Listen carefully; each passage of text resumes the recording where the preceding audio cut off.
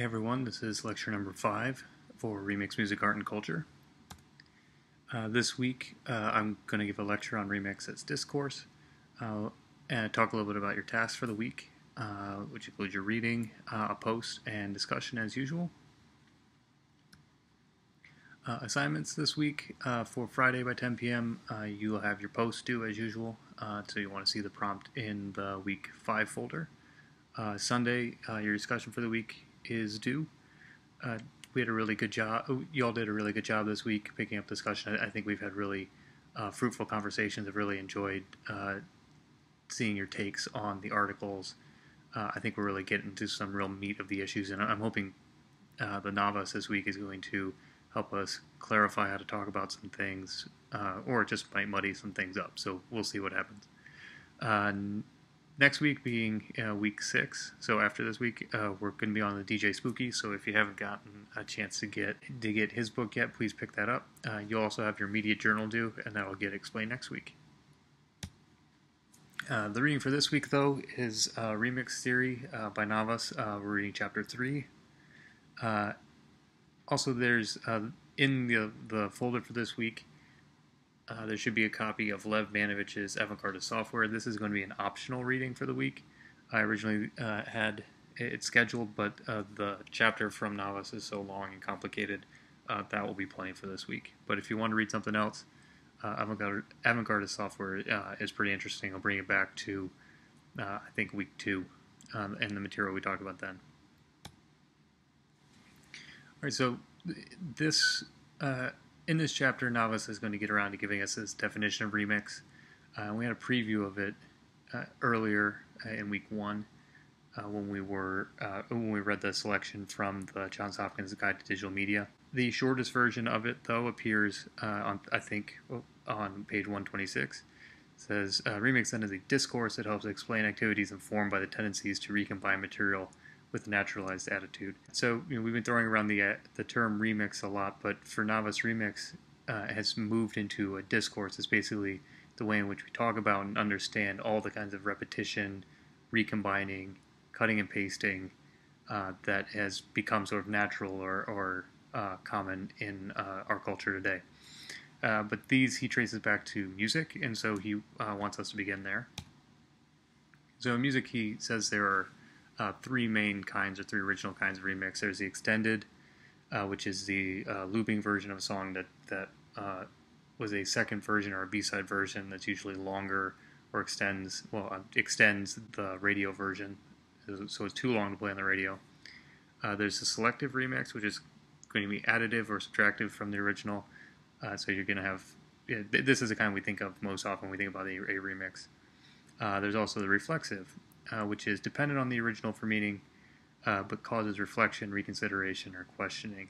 So this is going to be one that asks you to think back to the original, the kind of remix that depends for its identity and its authority on their being original that it's in relationship to.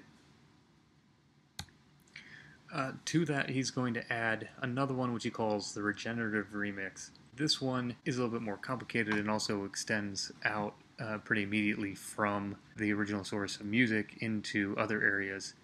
Specifically, he ties this one to digital media and network media, the internet, Photoshop, things like that. The best examples, he says, are software mashups, things like Google News, Yahoo Pipes, Ajax. There are innumerable examples.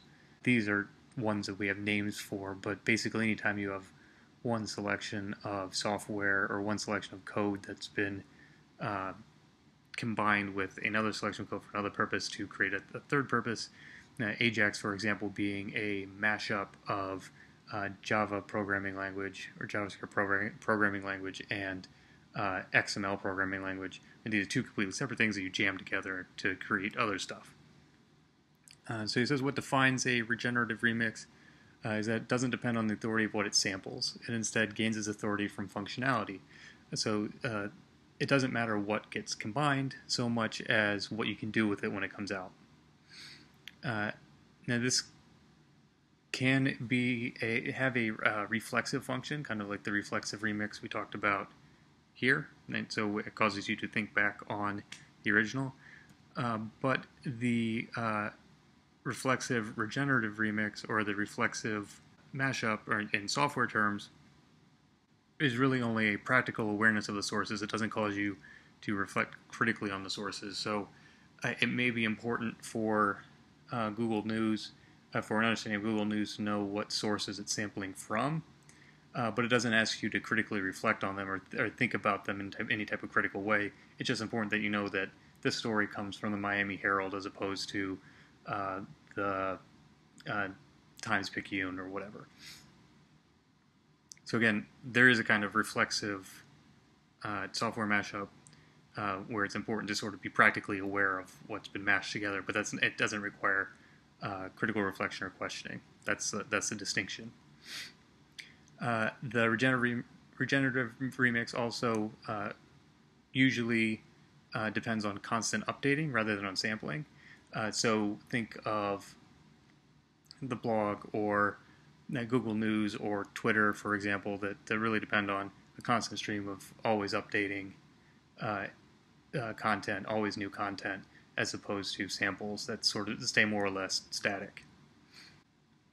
So the thing that Navas says that's particularly noteworthy about the regenerative remix is that it's open to ahistoricity. It's possible to be sampling things and updating things so frequently that there is no connection to original context or original content. It's there in a flash and then gone. In this sense, he argues that the regenerative remix isn't truly a remix, but instead embodies remix principles, the cutting, sampling, and so on, but extended into other remix practices. And here's where this discussion of allegory and remix comes in. For an allegory, the meaning or value of what you're of the cultural object you're interacting with depends on your ability to see through it, to see history behind it, to basically recognize the history that's associated with it. And so when Owens, the person he's quoting, Navas is quoting, says that all postmodern culture is allegorical, it's an understanding of these spliced together, fragmented fragments of culture coming together as being a kind of collage of histories, right? It's combining of all sorts of histories. So Navas says that most types of remix have the power and what he calls the spectacular aura of the samples that it brings together. Spectacular in a sense that it's not necessarily functional in any way. It's just sort of, pleasurable or desirable by the people who are consuming it. And the aura, bringing back to Benjamin, the situatedness in time, space, and its historicity. So basically, a lot of remixes function through giving you something from the past that you recognize that you find really pleasurable. He's really going to double down on this idea that remix is defined by this trace of history. He's going to say it in multiple places. So here's one on page 67. The material must be recognized, otherwise it could be misunderstood as something new, and it would become plagiarism. However, when this happens, it would not mean that the material produced does not have any principles of remix at play, only that the author has framed the content. The author had framed the content goes against an ethical code placed on culture and intellectual property. Regardless of legal contentions, without a trace of the history, the remix cannot be remix. So this he'll come back to again that remix is defined by a remixing, that you have to recognize that it's a return to something that existed before. Otherwise, it's not a remix. Also, again, he's emphasizing that it doesn't mean that there aren't remix principles. It just means that the ethical code has been disregarded. So here again, on 118, in this regard, history is crucial to the notion of remixing, but the work itself exposes a dependency on a pre-existing context and content, as noted above when remix was defined. Without a recognized history to support it, the remix cannot be remix. Instead, becomes plagiarism and an injustice to history as well as the law. However, the object can still be evaluated for principles of selectivity. Reflexivity as found in remix are at play. So again, to be remix, it has to have history connected to it. It has to be allegorical. It has to have a trace of the original that it's working from. I know this has come up on the forums a couple times. The forums, I mean, on Google Plus, a couple times with regard to some of the remixes that we were looking at, or some of the articles we were looking at. But again, here Navas is doubling down on this idea that remix has to have this trace of history, or else its remix practices put to some other ends. And why does he think this is so important? That comes up more or less through his discussion of whether or not remix has ever been a form of resistance, or whether it's ever capable of resistance. He's going to cite three cultural scholars or cultural studies scholars to raise a question about why remix would perhaps not be a form of progressive cultural practice. The first is Frederick Jameson, and talking about the waning of affect. Each of these is kind of complicated, so I'm just going to narrow it down to a real distilled point to try to remember what they're saying. Right. So Jameson, talking about the waning of affect, argues essentially that in contemporary culture and postmodern culture, all we ever get are images of images rather than getting representations. So he compares Van Gogh's shoes, in which you have the elaborate brushstrokes and the careful detailing, and you can see the hand of the author, and it's representative of the representative of the working class, as compared to Warhol's, which is a who uses a mass reproductive method to show mass reproduced shoes, which is sort of detached from any type of real connection to the world of people. It's just an image of an image. And we can see how that applies to remix, obviously, because remix is not new representation, but it's a recutting together of things that were already produced. Atali is going to talk about the transition from noise into music, and argue that the move to recordings is a move away from performance, or recordings supplanting performance, and with that, repetition is going to supplant representation. As a result, people were able to, for example, download their favorite songs, listen to them over and over again, and produces this sort of infinite pleasure in the reconsumption of established culture. And this is a way to sort of neutralize resistance and violence and make people complacent and happy with the established norms. These principles really draw on Adorno and his concept of the culture industry. And he talks about the regressive listener, or the passive listener, who says that they want to hear something new, but really not have their beliefs or tastes challenged in any way. So, in other words, they want a remix of what's already understood. So, how does this apply to remix specifically? So, the waning of affect means that a remix can't really engage with real experience. It's only ever reproducing more images. It stays kind of on a surface level, detached from real experience of history. Atali is going to basically make the case that the DJs have been instrumental in solidifying and repeating culture, because they take pre-recorded material and put them into replay and circulation on the internet. Now on the internet, but we used to be on the radio, right, to sort of mass broadcast a reproduction of culture which reproduces desire and so on. Finally, Adorno applied to remix means that you have the same culture that's represented as something new. You get the same music that's already been established, music that's already been accepted or comforting and so on. It's just represented as something new, but it's basically the same. One of the examples he uses, or one of the prime examples of a remix that doesn't really have a potential for resistance, is the regressive mashup. So with a regressive mashup, you get a kind of reflexive remix, because it's pointing back to the original, but doesn't require any type of questioning. It's usually super popular songs, or like a mega mix from an era where you have short samples of everything that came out in 1982 or something like that. One example that's kind of current would be when Jimmy Fallon does a history of hip-hop with Justin Timberlake. That'd be an excellent example of a regressive mashup. It's pointing back to the original songs, but doesn't ask you to question them in any way or think about them critically in any type of way. So, as Navas says in 96, they point back to the greatness of the original track by celebrating it with a remix, or as a remix. and they never leave this spectacular realm. It's just sort of exciting and pleasurable to be re-experiencing culture again. So, but Navas is going to make the argument that remix does have a progressive or a kind of potential for resistance, even after he heaps up this big argument for why it isn't. And in fact, he's going to admit that remix is often put to regressive ends.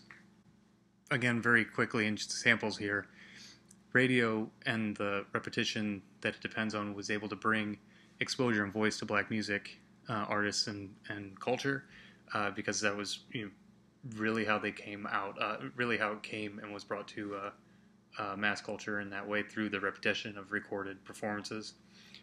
Then eventually in the 70s and 80s, hip-hop and turntablism repurposed a turntable as a kind of instrument. Remixing became a kind of art and performance itself, innovative collage of repetitions. So this meant it was possible to claim agency and identity and autonomy through manipulation of repetitions, although it gets kind of complicated. Also, it kind of depends on a case-by-case basis. And you get the sense at this point that that's going to be true of pretty much all of his examples, that it really depends on the individual application of these principles, which direction the remix is going to go. For example, he cautions that interactivity, which was so central to the way that hip-hop and turntablism became a kind of resistance to repetition, the ideology of repetition, doesn't always equal resistance. So there's a kind of interactivity in the way that websites elicit your interaction, manipulating DVD feedback, DVD extras, playing video games, making personal playlists on Pandora, Spotify. All of these are examples of a kind of interactivity or DJing, right?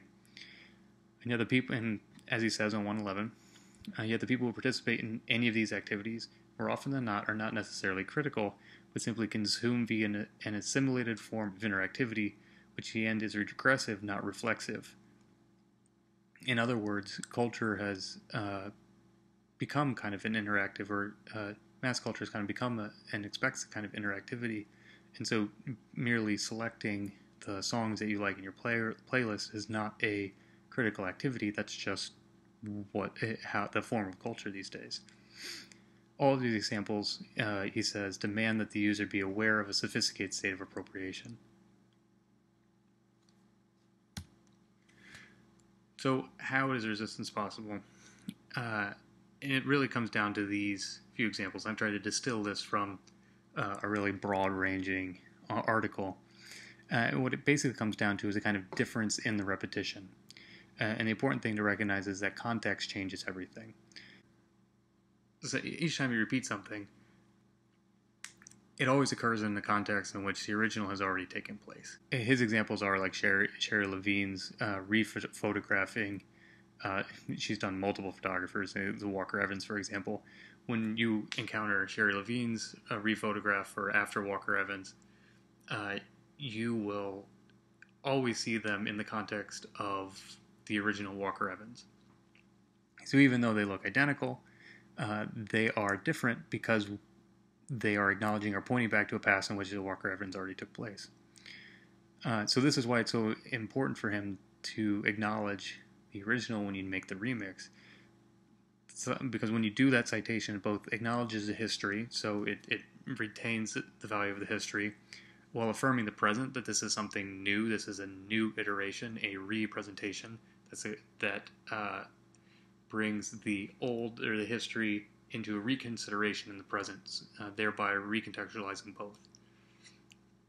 So that ends up being the real power of the remix, is being able to take samples from the past, samplings of the past, and then bring them into a recontextualized present, so we can think about that past as it's been brought into the present, or think about the constellation of previous media and the cultures they connect to, the meanings that they were imbued with at the time, and how they've been made meaningful, or how they're meaningful in this new context of the present. However, if you don't cite the past, if you don't acknowledge that these are samples, or where these samples come from, that connection with the past can be lost. And he says that then it starts looking like plagiarism, or it starts looking it can be misunderstood as an original, and then you lose this dialogue between the present and past that's possible in remix. So this week, I'm asking you to find an example of what Navas is saying. These remix practices that have moved beyond the realm of music. So this week, Navas explains that remix isn't just a style of music, but is a discourse through which we understand the variety of repetitions that characterize contemporary culture. And he has lots of different examples, from T-shirts with McDonald's logos on them to a mailbox that was painted to look like C-3PO, things like that. He's got lots of different examples, with all sorts of software mashups and so on. As a result, the concepts, principles, and practices of remix can be found in all manner of places, from Las Vegas to Google News. So your task this week is to find an example of non-music cultural object, practice, or phenomenon that exhibits remix principles, and explain it using the terminology Navas provides. And so if remix is really a discourse through which we understand the kinds of repetitions, samplings, cut and pastings that sort of characterize our contemporary culture, then we should be able to apply it to those types of things. So that's your task this week. Find some non-musical example of remix and talk about it in basically the way that Navas does, using his kinds of categories and principles and definitions.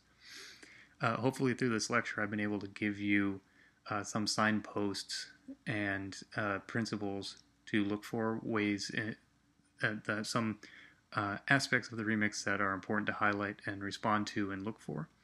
Navas is going to give you an awful lot too. I didn't feel like I was valuable to walk through each of those.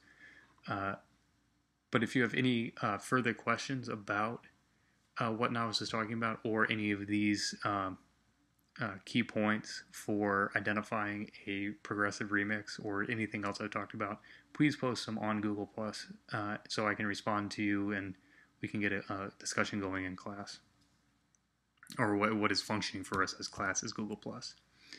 So again, this week you have the reading, which is Navas chapter 3, the optional reading of the Lev Manovich piece.